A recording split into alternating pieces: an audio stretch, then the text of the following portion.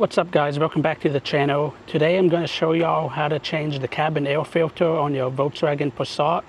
So let's get started. It should be a pretty easy install. Alright, so the cabin air filter on the Volkswagen Passat is on the passenger side of the car underneath the glove box. So you can see it right here. And it has a screw here you have to unscrew. And it has one in the back.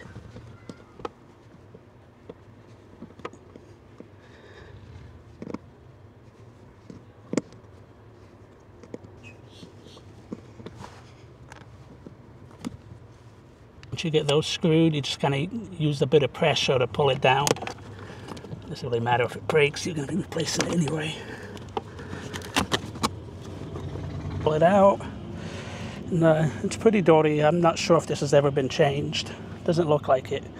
And before I got the car, it was a smoker's car. So you can definitely see why you should change it, because you're going to be breathing all this stuff in. Here's the new one. Kind of compare it to the old one. Sorry, it's such a mess, man. Oh, you good. So you got this bottom piece that goes in the filter, and you just kind of slide it off. So it comes off.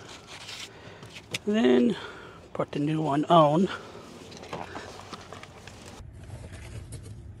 Alright, so now we'll slide the next one in. I'm not sure which way it goes. I believe it goes like this. Was this with the notched in to the right, and then it should just slide right in. Right, so now I got it all the way in, so we're going to put this back on. So if you look, it says open, so it shows you which way you got to slide it. So to the right is open, so you'll just get it there lined up and then push it to the left. And put these two screws back on.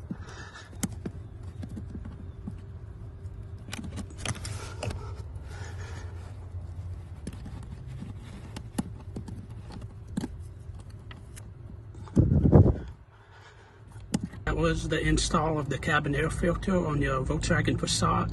If you have any questions, just leave them in the comments below. And as always, thank you for watching, and don't forget to like and subscribe. Later.